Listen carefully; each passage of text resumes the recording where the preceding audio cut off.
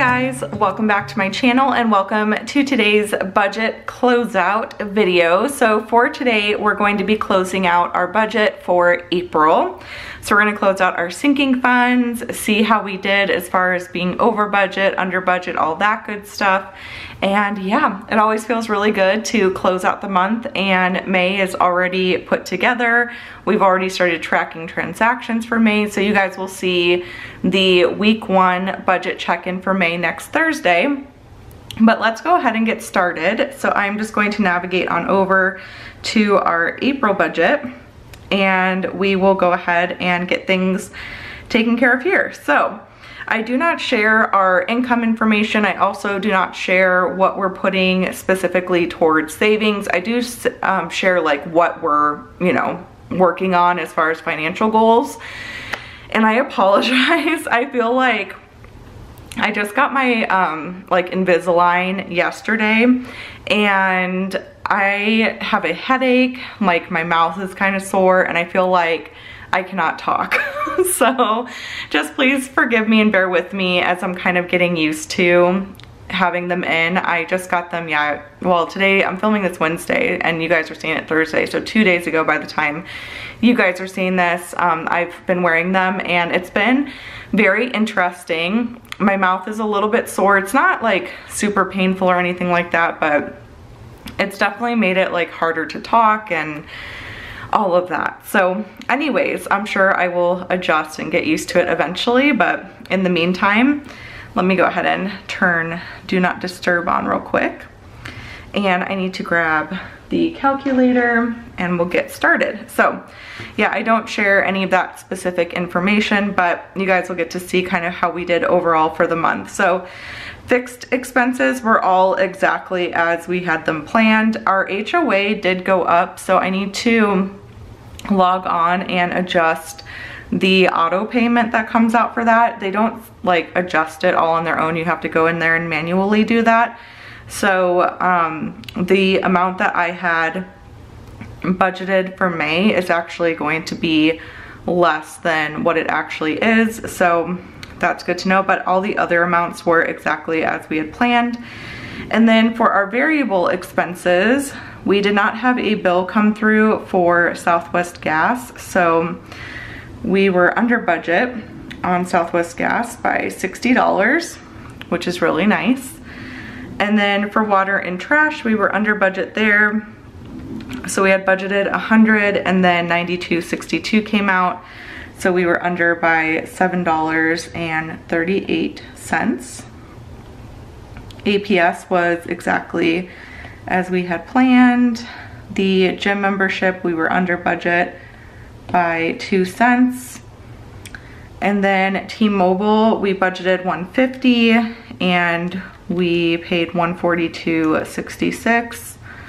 So we were under by $7.34. And then Hulu, I had forgotten that I canceled Hulu, so we were under by $21.16.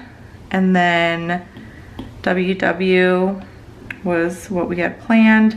And then we get into our variable expenses. So we actually did not really have any transactions since we last checked in together.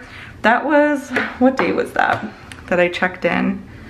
Let me look at my calendar real quick and see. So yeah, our last check-in was, I filmed it on the 27th. So there were only a couple days of the month left, but I didn't close out my budget last week because there were a couple transactions we figured we'd have for sinking funds and everything. So yeah, that makes that really easy. We don't really have anything extra to track.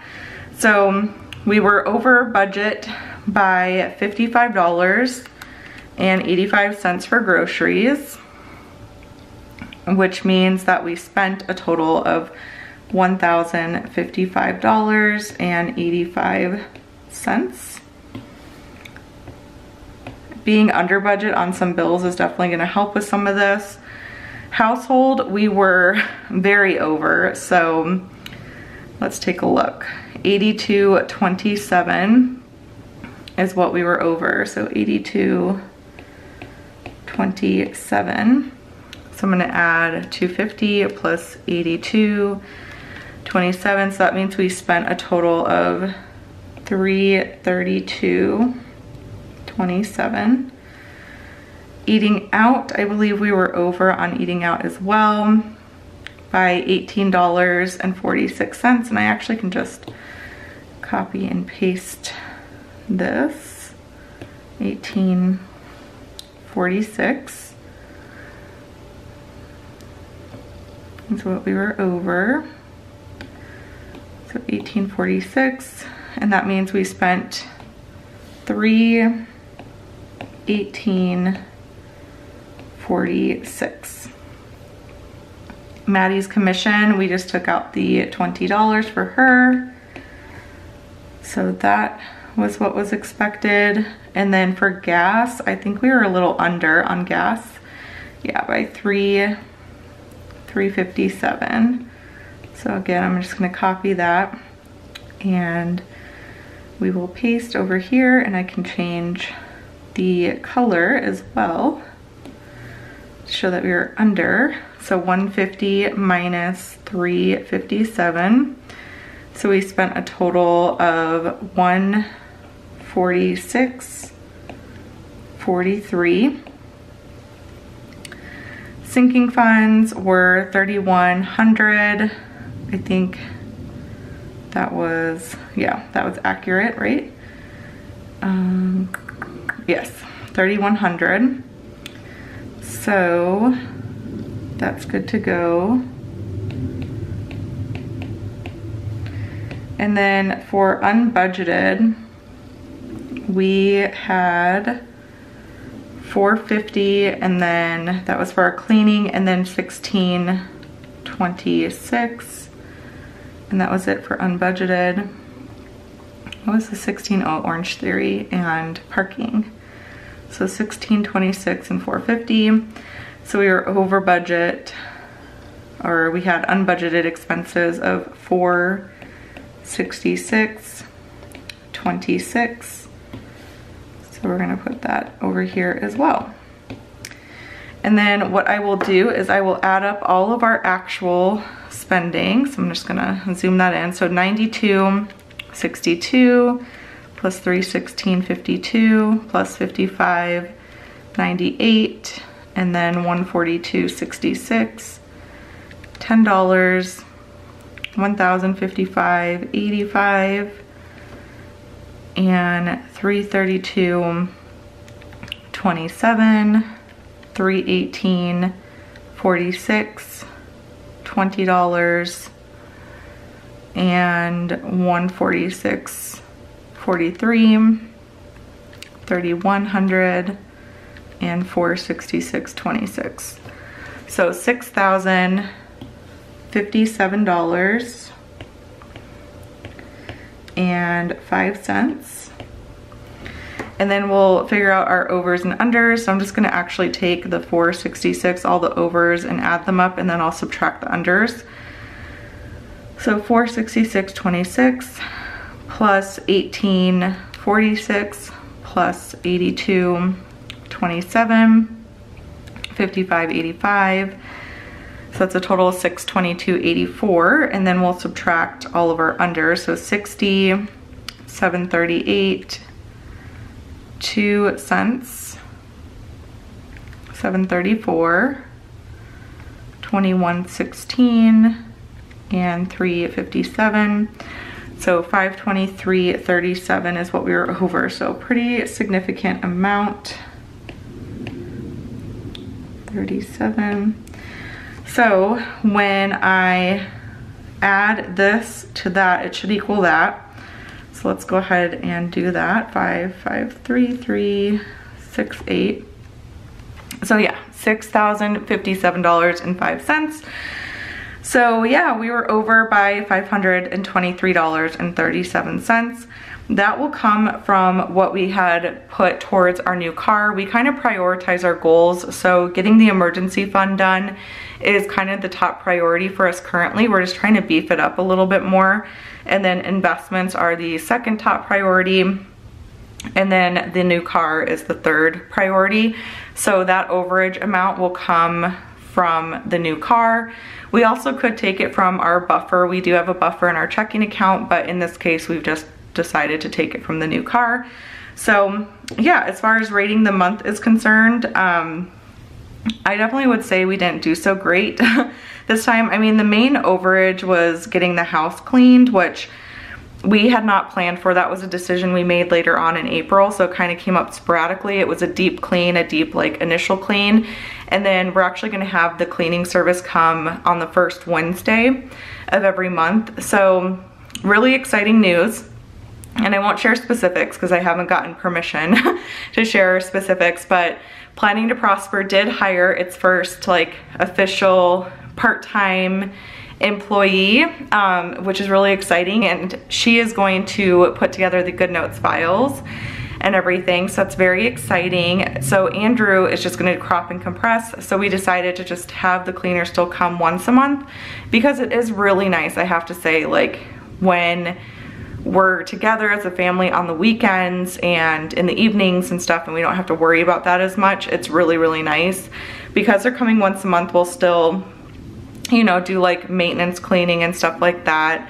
But yeah, it's really nice, and I like being able to support a small business. Their family is very, very sweet. And yeah, so anyways, that is what is going on with that, and that's why we were so like over budget. I feel like it wasn't too bad as far as like groceries are concerned, and then household was pretty significantly over, but I'm gonna give us 2 stars for this month. So I'm gonna use my yellow highlighter, and we'll just go in and highlight one of these. But yeah, Andrew was not digging the Goodnotes files, so yeah. But I'm really excited because this individual who will be doing stuff for Planning to Prosper is like a top choice. Like, I was praying that she would say yes, and she did, and I'm so excited. I'm actually meeting with her today, so that will be really fun. And if I get permission from her to like give more specifics, then I will, but I'm gonna keep it kind of confidential for now. So yeah, I'll give us 2 stars for the month of April, and then we get to close out sinking funds, which I am not looking forward to because we have tons and tons of transactions. So I think what I might do is I might film this process, but not in real time. I think I'm gonna speed through it for you guys and put on some music, but basically what I do is I'll kind of take them one by one. So like I'll look at Andrew's pocket money and then highlight as I go all of his pocket money, add them up, put it in, and all that kind of stuff. So that's what I will do. And yeah, I'll film the process for you guys, but I'm gonna speed it up so you don't have to sit through all of that. So I'll be back with you guys in just a moment.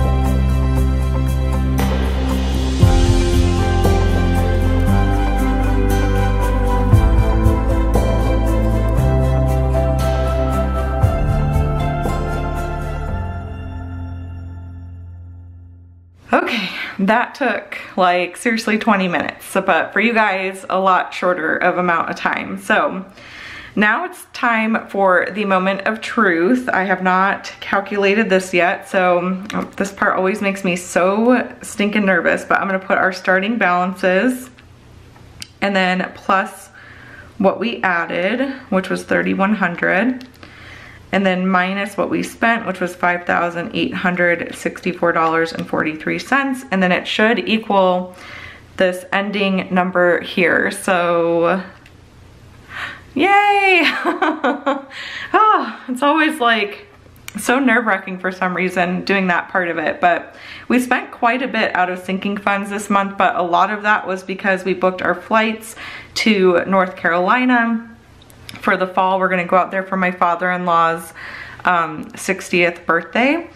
And then we also had a lot of medical bills this month. So that is the main reason why so much was spent out of there.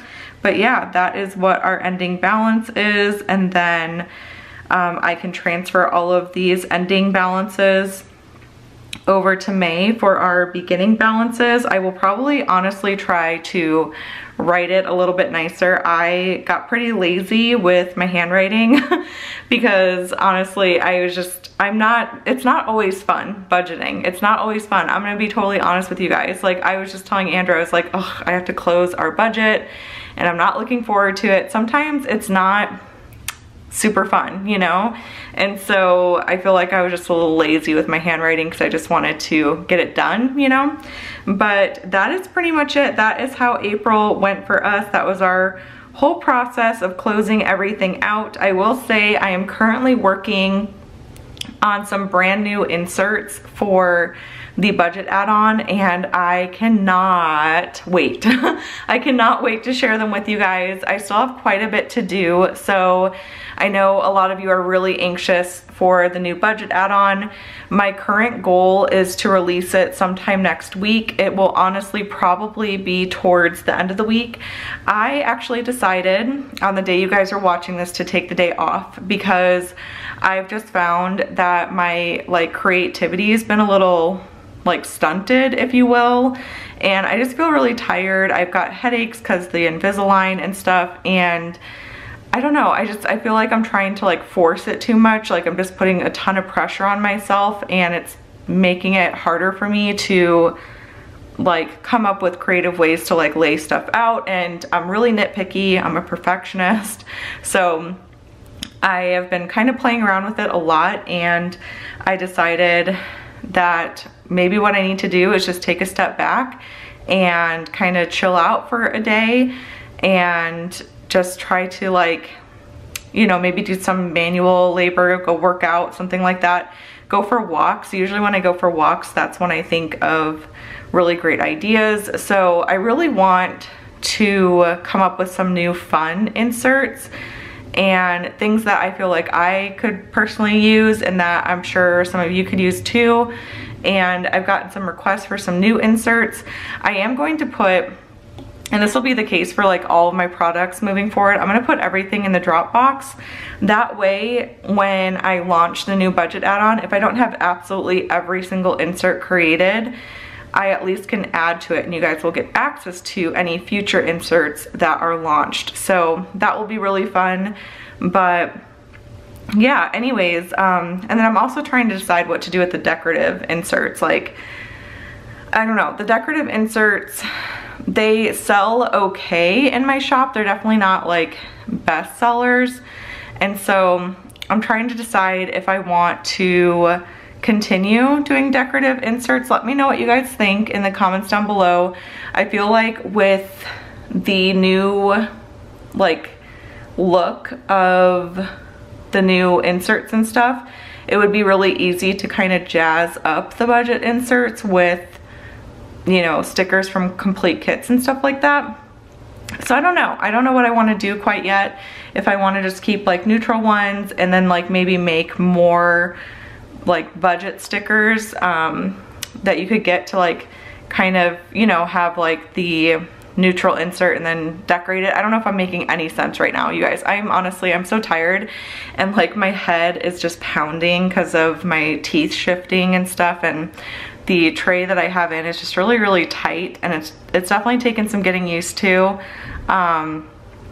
You know, like taking them in and out is a process because my nails are still in really rough shape, so I have to like use my nail to kind of get them off. And anyways, it's just been a thing. It's been a whole thing, but I'm not complaining. I feel very blessed to be able to get the Invisalign, and I'm grateful for that I'm finally like correcting these issues, because I think it'll also help like boost my confidence, because my smile has honestly bugged me for a while. But anyways, just thinking out loud, but I wanted to, you know, again, share this process with you guys, and I'm really excited for the budget add-on. Definitely stay tuned and just bear with me as I'm piecing that all together. I'm really trying to come up with like new creative inserts, and I'm creating landscape editions and dark mode editions and all sorts of things. So it's just taking me a little bit longer.